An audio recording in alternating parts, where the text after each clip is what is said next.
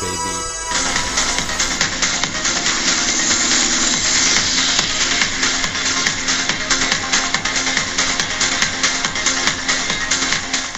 Okay guys, let's have a look at the end of '89 this morning on the 16th of January. This is where they launched the airboat for Innisfil. So you can see its path right out there. Right out there. Came out, it went out to check to see what was going on. From there it went out and got those people. You see that stuff down there? Ice fishing gear. And then we got some more down there, still there. Anyway, this is what we get, guys, at the end of '89. Obviously it's not safe, but anyway, we're going to go to the end of Guildford Road and we're going to check it out. We're going to be right back. Presenting Ice Cabin's newest 4-man sleeper, the Ice Box. Let's go have a look at it.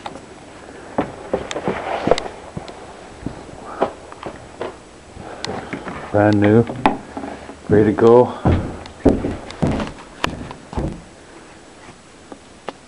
Full kitchen. I'm going to supply some pots and pans. Got your cooking stove. 2 rooms. Back room consists of 4 bunks. Still got to pad them yet, but they're ready to go. Still minor adjustments to make, but here's the concept. You got a huge trough in the middle, okay?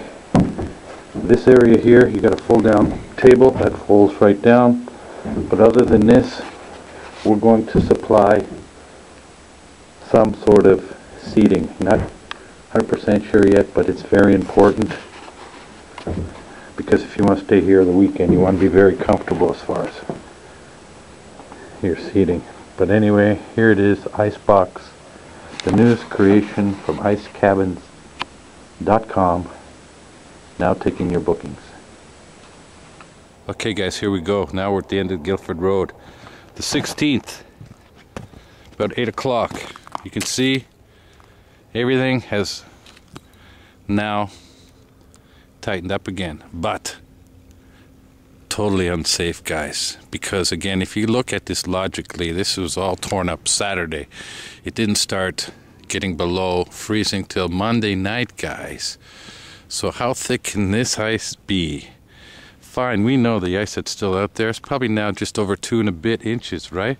But the other stuff, bad news, guys. So we can't go on there.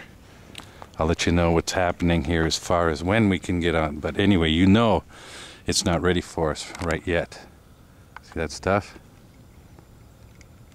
Still out there being protected by the community of Guildford, guys. This is a feel-good story. That's what we want this to turn out to be. Anyway, before we go, people even throwing rocks to see if it's safe, I don't know. Before we go, guys,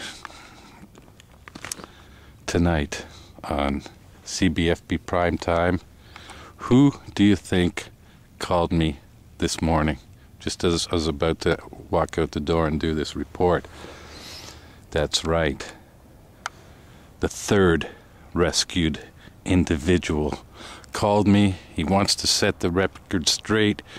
We're gonna do a one-on-one tonight at 6 o'clock. Hopefully you guys show up, because I think they're pretty cool and interesting, because it really puts a face, and it really puts you into their position on that particular day, so we all know exactly what went down. Anyway, catch that tonight on Primetime CBFB. I'm gonna see you guys real soon.